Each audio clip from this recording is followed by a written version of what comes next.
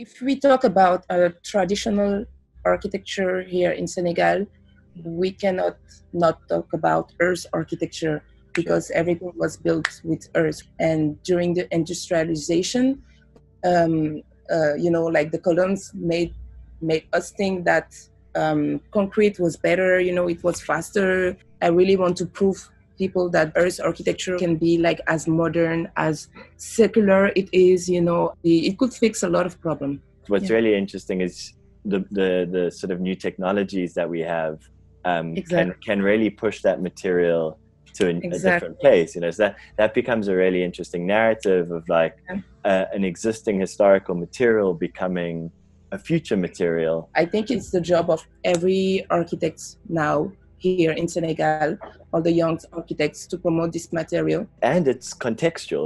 It's a material that's found in a place. It's abundant. That's why it was built with before. I'm creating a contextual materials library for Johannesburg, a material sort of archive of what's happening in Johannesburg within a circular design context. Mm-hmm. The whole intention is then to bring Johannesburg-based designers into a space to communicate about the material makeup of Johannesburg.